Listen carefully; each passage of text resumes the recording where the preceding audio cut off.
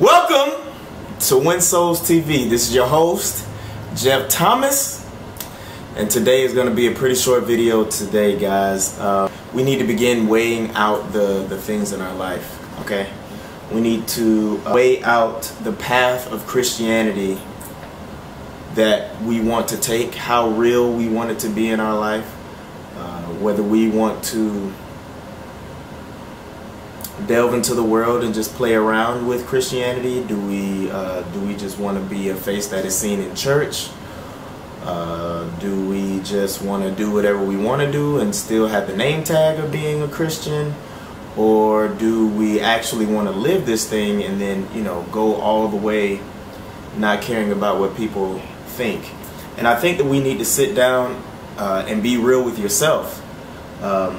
What are those things that you're fearful of as to why we aren't stepping out and actually doing the word versus, just doing the things that are popular in the community? It's easy to do the thing. Hey, please sit. Sit. Thank you, sir. It's easy to do all of the things that are labeled as a Christian when you're doing it in a Christian community.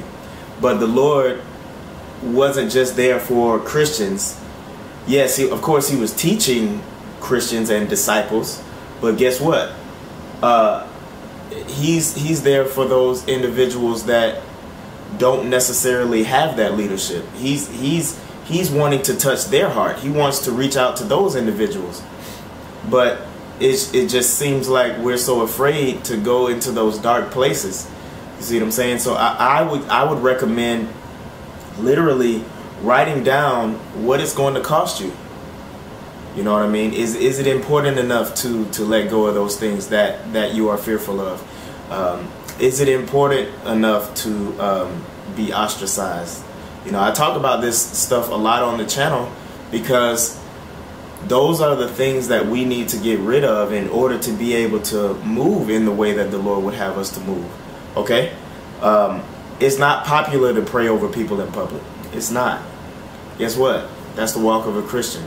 It's not popular to minister to people in public. Guess what? That's the life of a Christian. It's not popular to prophesy a new beginning over someone else. But guess what? That's the life of a Christian. It's not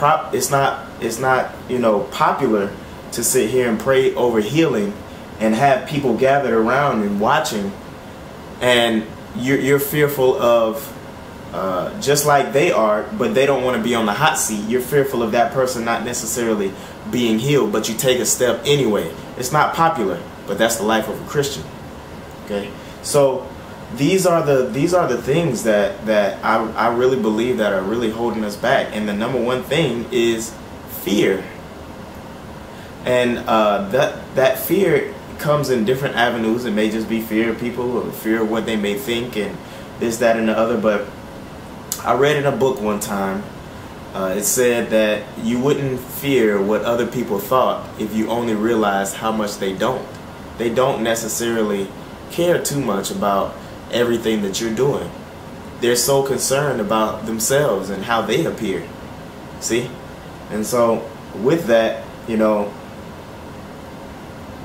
I would say just don't wait until somebody dies in order for you to take a step toward God. Jesus has already died. I was one of those individuals. I had a great mentor, and he passed away, and he had been ministering to me for years, 7 years. And during the, right before he was about to pass away, I had really gotten into the word hardcore, and then he passed. And that was when I really got serious with God. But regardless, don't wait. Don't wait. Today is the day, and tomorrow isn't promised. We would be boastful if we were to say, "Oh, I'll see you tomorrow," or "I'll do that tomorrow," or "I'll say that next week," or "I'll do that next week."